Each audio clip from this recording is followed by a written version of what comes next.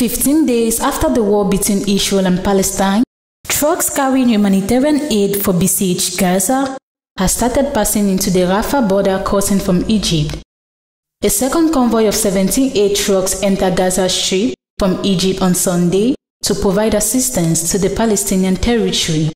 Previously, a first convoy of 20 trucks of badly needed supplies had entered Gaza on Saturday through Rafah, which had been out of operation after bombardments hit on Gaza's border.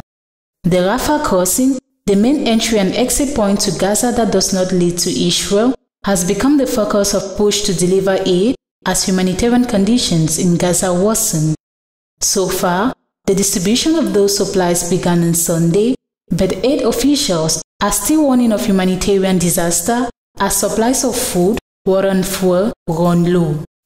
UN officials say at least 100 trucks a day will be required to cover urgent needs of 2.4 million Gazans, half of whom are children who are deprived of essential supplies.